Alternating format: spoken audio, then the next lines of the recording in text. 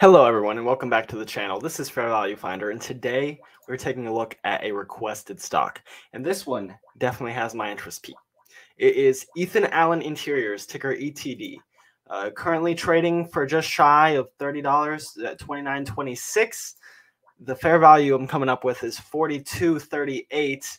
Our margin of safety would be $31.79, so it is within the buy range if we think that the other metrics look good.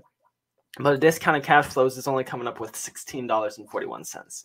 So let's get into this and see what's going on here and if it is worth taking a look at. Yields look amazing. Earnings yield 19.76%, definitely undervalued. We'd be looking for something around $1.50 in earnings per share. And this last year they came in at $5.26. This year they're expected to come in at $3.20. The cash flows.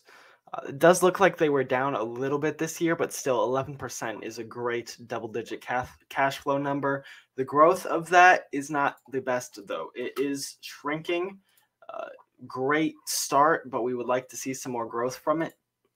It's mostly shrinking due to how high it was back in 2020. Took a huge hit going into 2021 and has been on the way back up since. If they can get back to that 17.2 cash flow yield, they're currently at 11.7.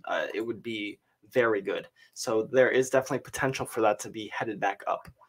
Dividend yield, 6.5% with a payout ratio of less than 24% is very good. Definitely shows that this stock is very undervalued. A lot more room to grow this dividend, and they have been growing it like crazy. They didn't start paying until 2021, and they're paying out special dividends and growing it rather quickly. Their returns look pretty good. ROE, just about 22.5%. ROI, 12.37%. ROA, 14%. So they can fetch a decent return on the money that they're investing into the business. Debt to equity, finally, we have one that looks good, less than 1, and they are paying down their liabilities while growing their assets. It's exactly what I want to see. This is going to continue going down into the future. Margins, great gross margin, 60, almost 61%, up from what it has been on average over our time frame. Net margins, 13.37, up from the 11.6 we've typically seen. Margins are growing, and they're looking pretty good. So here we have some of the growth here. Biggest issue is the revenue. So compound over the last 2 years, we have some growth, about 7.5% every year. But it seems to be they shrank about 3% over the last year. Analysts are projecting they're going to shrink about 3% going forward, because this is a compound annual growth rate for the 2-year projection. So we're plugging in -3% for the revenue. Now, we will follow with earnings and see what they're saying about it, if they're going to come back. But that is something to keep an eye on here. If they come in with worse than -3%, we might have an issue. Earnings per share had some great growth over the last 2 years. And again, we're seeing some negative growth. Cash flow, we've already touched on. The share count, very slow buybacks, not a whole lot. So we're just going to say 0.2 for the projection here, lower than what they have done in the last 2 years. Assets, they're growing pretty well, 3.5%, 4.5%. So we're going to put 3% for the asset growth. Liabilities, they're shrinking them. 9% over the last 2 years, 12 in the last 1. So they have picked it up a bit. But we're just going to say 10 in between those two numbers. Go with something a little bit safer. Dividend, we're going to just assume 5% growth in the dividend. This is because they started paying their dividend in 2021, the very last quarter. And since then, they've been paying out for a year with a special dividend on top of that. So it does look exorbitant, but it's more in the realm of 5 to 10%. And then margin growth, they are growing their margins pretty well. So we're going to say 5% growth year over year. And this is what those numbers would give us. So if you buy at the current price, the intrinsic value we're coming up with is $42. It'd move up to almost $44 over the course of the next 3 years. Because with all these assumptions, the stock is growing by 1% every single year. So it's definitely not looking like a good long-term play. It's looking like maybe a value turnaround play. Definitely with that high dividend, potentially just a value dividend play.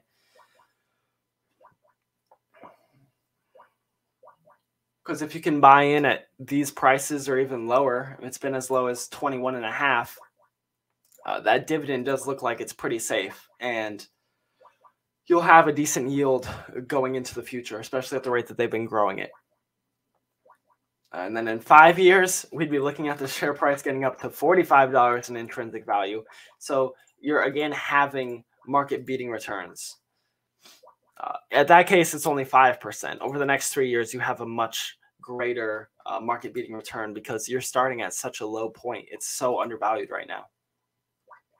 And then all of our valuation metrics here, it looks very good. We talked about the earnings per share. It's coming in with about double what we'd want to see at this share price. The cash flows, we'd want 37 million. And this last year, they came in at 87 million. So crushing that, more than double. And then the balance sheet, we'd want net assets of just about $250 million.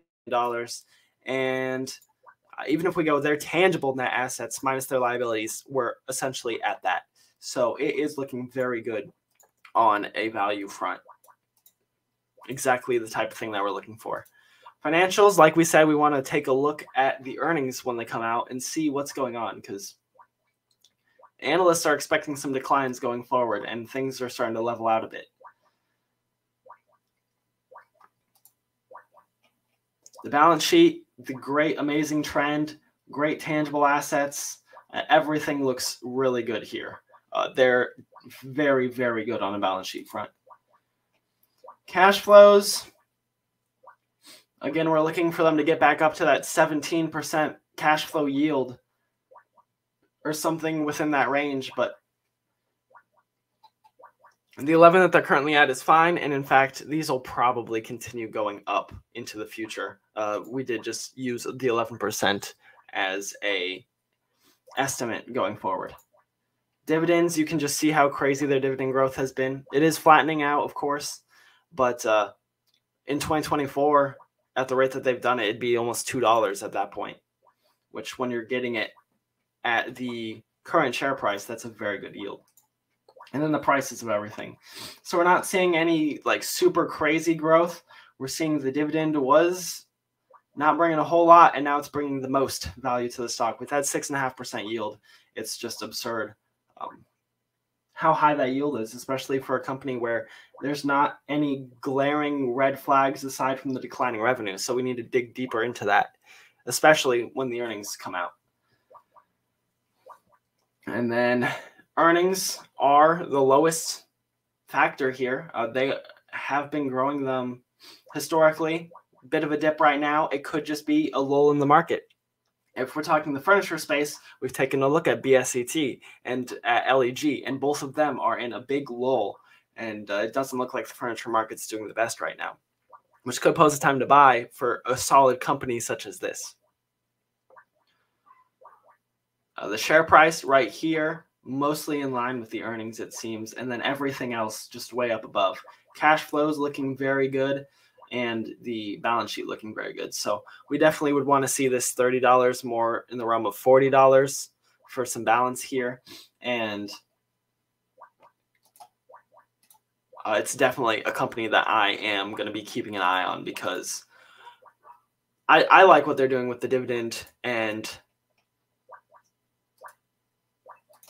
for me, that would probably be the most important thing for this company. So I want to thank you guys for watching. Please like if you enjoyed the video, comment what other stocks we should take a look at, and subscribe so you can stay up to date with everything. And I'll catch you next time.